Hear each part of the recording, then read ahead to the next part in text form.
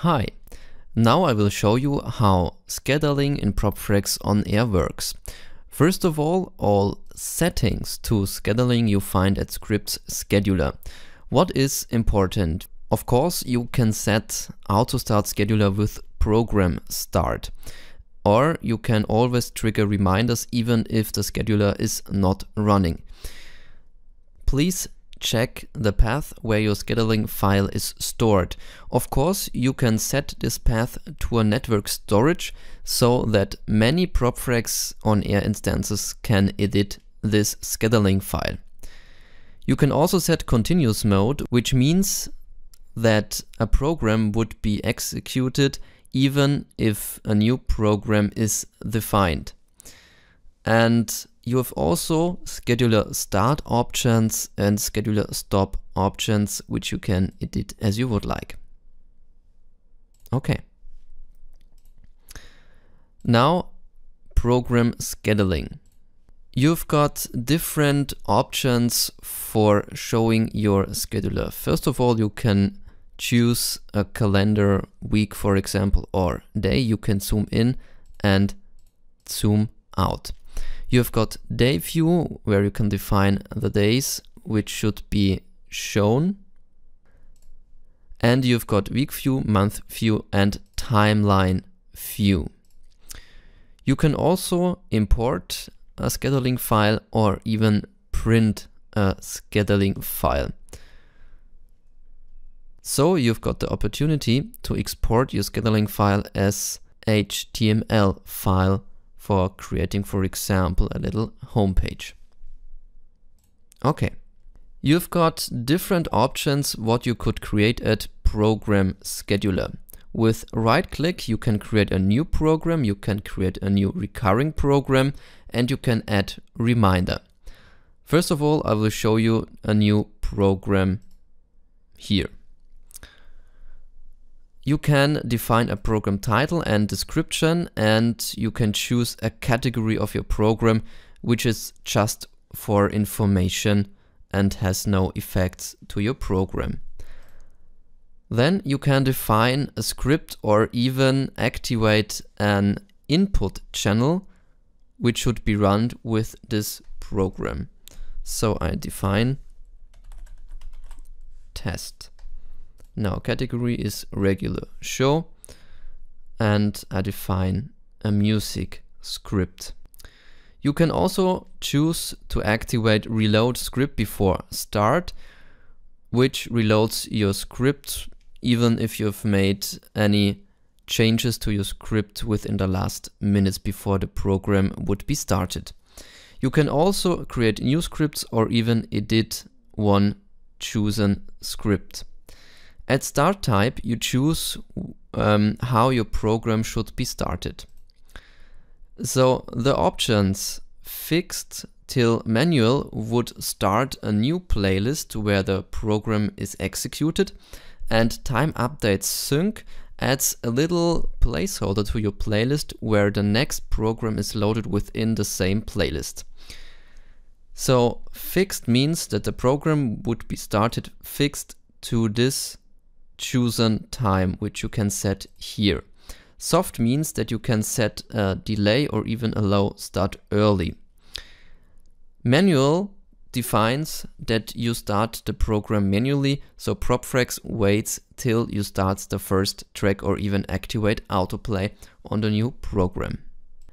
At these both boxes you define your date and time for start or ending your program. Also, you can define a duration within here or even with choosing your end time, for example 6 o'clock. Then the duration would be updated. You can also define a bridge track even if you have a program which lasts not as long as it should be. So this bridge track would be placed between the current program and the next program if the duration is not long enough. You can also set a program as overlay, but I don't recommend that to you because for this reason an overlay scheduler is at ProppFrexx On Air. If you want to have a recurrence, you can set this here, hourly, daily, weekly, monthly, yearly, and you can set a date or even a number of occurrences for your recurrence. You can also set control comments by starting and started the program and on stopping and stopped the program. Please be careful with starting and started. So starting means 1 minute before the program starts, and started is this time when the program starts. You can also set the box defer stopped until playlist is closing. So every control command you define at this box would be executed when you manually or automated closes a playlist where this program is executed.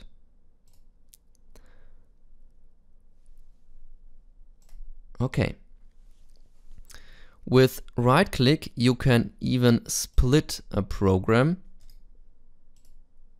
for example at 3 o'clock AM, and you can drag and drop this program as you would like to have. So the last thing I will show you is add reminder. So reminder are little text files at which you can set a recurrence also. We don't need a recurrence here. So I use reminder, for example, to start a different stream from another host or from a live show from another place. So I can set control comments right here and choose the control command mod stream watcher start.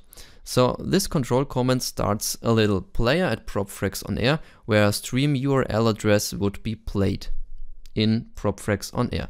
First of all, you set the streaming IP with the normal web credentials.